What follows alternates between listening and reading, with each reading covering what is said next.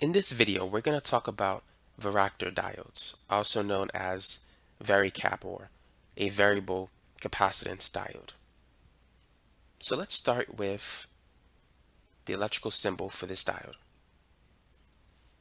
So a regular diode has a symbol that looks like this. That's a regular diode. And on the left, we have the electrical symbol of a Varactor diode. It looks like the combination of a diode and a capacitor. That is a parallel plate capacitor. And like a regular diode, this is the positive terminal and this is the negative terminal. This is the P-type material and this is the N-type material. So we have the anode and the cathode. When current flows from the P-type material towards the N-type material, this is conventional current, which is in the opposite direction of electron flow. When it flows in this direction, it's said to be forward bias. Now, if we apply the voltage in the other direction, that is, if we apply a positive voltage at the N-type material and the negative voltage at the P-type material, then it's in reverse bias mode.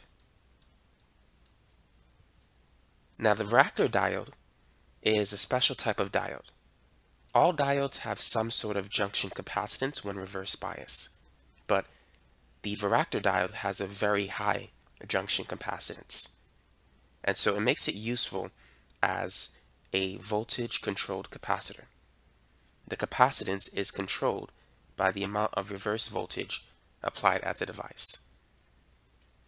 So this particular varicap diode, when you apply the positive terminal of a battery to the cathode and the negative terminal of the battery to the anode, it will have a measurable amount of junction capacitance, represented by C sub T.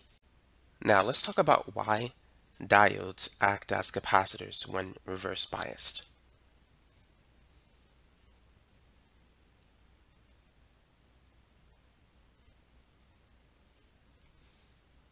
So what we have here is the N-type material on the left and the P-type material on the right.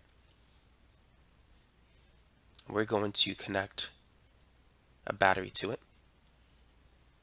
So we have the positive terminal of the battery connected to the N-type material, the negative terminal of the battery connected to the P-type material. So this is in reverse bias mode. Now, when this happens, a depletion layer forms when the capacitor is in reverse bias mode. I'll write DL for depletion layer.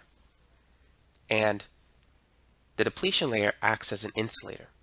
And this basically forms a capacitor. A capacitor is basically two metal plates separated by some sort of insulating material. It could be air, it could be a dielectric such as paper, mica, but that's a capacitor. Two metal plates separated by an insulator. Here we have, you can think of the N and the P-type semiconductor material as the two metal plates, and the depletion layer is the insulator. So in this case, it acts as a capacitor. Now, what happens if you increase the reverse voltage that's applied to the diode in reverse bias mode? Will the depletion layer increase or decrease? What would you say? Let's say we increase the voltage to 20 volts. As you increase the reverse voltage, the depletion layer increase. It gets wider.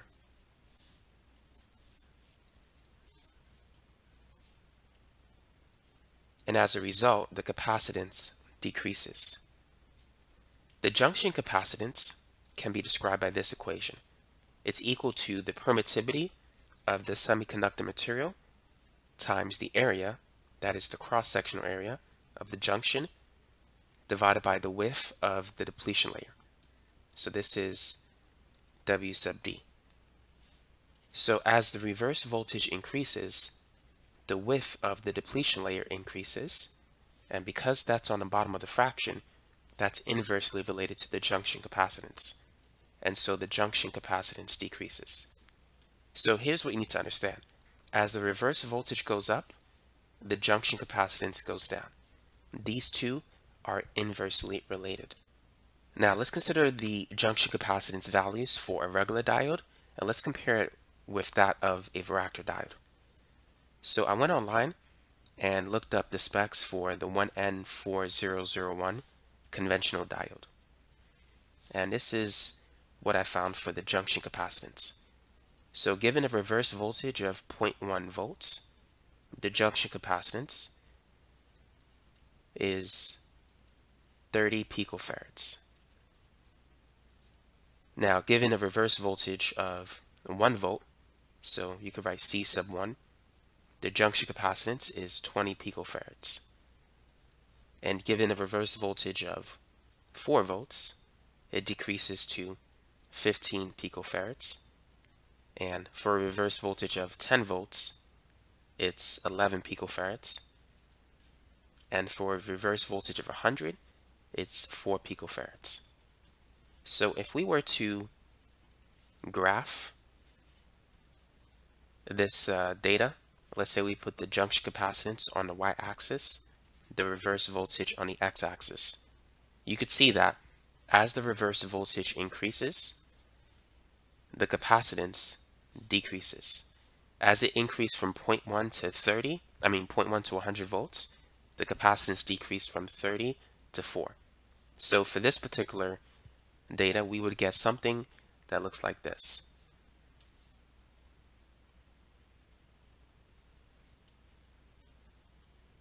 So the reverse voltage varied from 0.1 to 100. That's a huge range.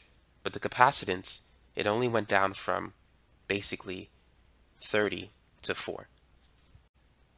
Now this leads to another important term, something called the capacitance ratio. The capacitance ratio tells you how the capacitance changes with respect to reverse voltage changes. So notice that for this example, well, before I explain it, would you say that the 1N4001 diode has a high capacitance ratio or a low capacitance ratio? What would you say? This particular diode has a low capacitance ratio because the capacitance doesn't change much given a large change in reverse voltage. As the reverse voltage changes from 0.1 to 100, the junction capacitance decreases only from 30 to 4. So those are relatively small changes. Now let's compare that with the Varactor diode. So this is going to be the NTE618 Varactor diode.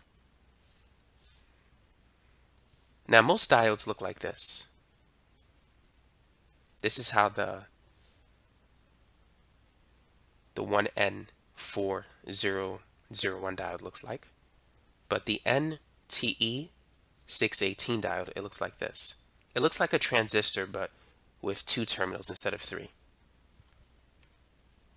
Now, at a reverse voltage of 1.2, the junction capacitance, it ranges from 420 picofarads to 459 picofarads. Now, at a reverse voltage of 3.5, the junction capacitance varies from 144 to 192 picofarads, according to the data sheet that I found online. And at a reverse voltage of 6 volts, it varies from 46 to 61 picofarads. By the way, I'm rounding these numbers to the nearest whole number. And at a reverse voltage of 8 volts, it varies between 20 to 24 picofarads.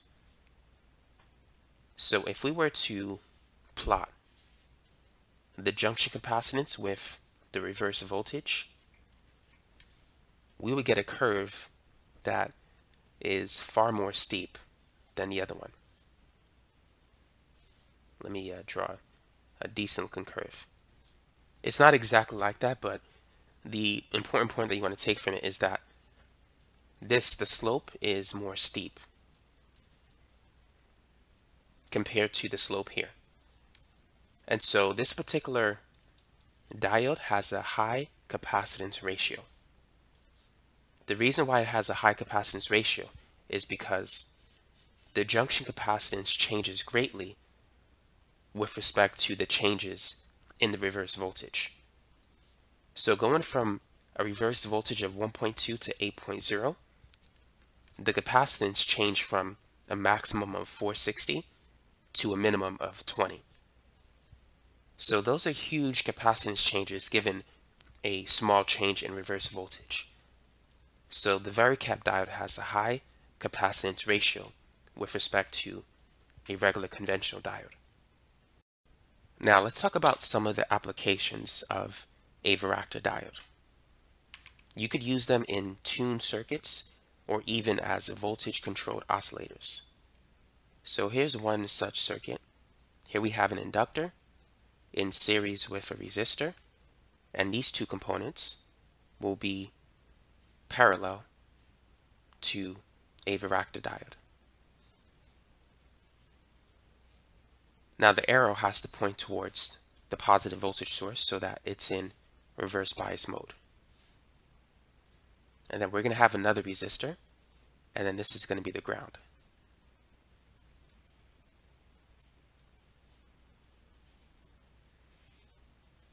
So we're going to call this R1 and R2. Now R2 will be a potentiometer, a variable resistor, because R1 and R2, they form a voltage divider network. And so by adjusting R2, we can adjust the voltage, the reverse voltage, across the junction, across the varicap diode. So thus, R2 will control VR. If we increase the value of R2, then the reverse voltage across the diode, which we'll call D1, that's going to decrease. And so by adjusting R2, we can affect the junction capacitance. As we decrease the reverse voltage, the junction capacitance increases. So the potentiometer R2 controls the junction capacitance of D1, and so that can control the resonant frequency of the circuit. So this will be called L1. To calculate the resonance frequency, we could use this formula. It's 1 over 2 pi square root LC. So for instance, let's say that the inductor has a value of 0.1 millihenries. And let's say that D1 varies between 20 picofarads and 460 picofarads based on the data that we had before. So with this information, what is the frequency range of this circuit? So let's plug in the information into the formula. Let's calculate the minimum frequency first. So we're going to have to use the highest capacitance to do that. So it's going to be 1 over 2 pi square root. L is 0.1 millihenries, so that's 0.1 times 10 to the minus 3. And then C is 460 picofarads. Pico is 10 to the minus 12. So let's go ahead and plug this in.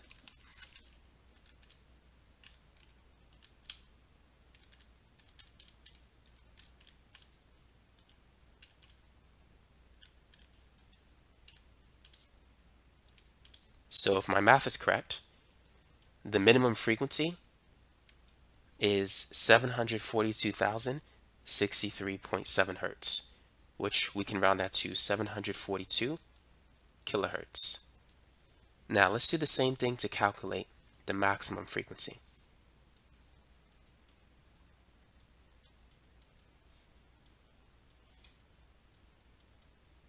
So L is still the same, 0.1 times 10 to the minus 3 henries, and then times, this is going to be 20 times 10 to the minus 12 farads.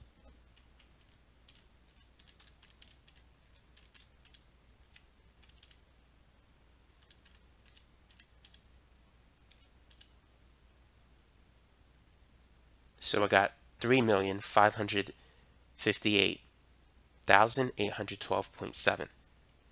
So we could round that and say the maximum frequency is 3.56 megahertz.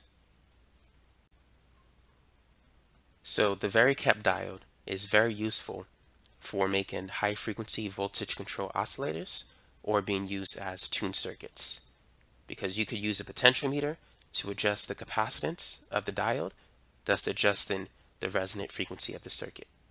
So that's it for this video. For those of you who want more videos on electronics, feel free to check out my electronics playlist, or you can check out the links in the description section below. Thanks for watching.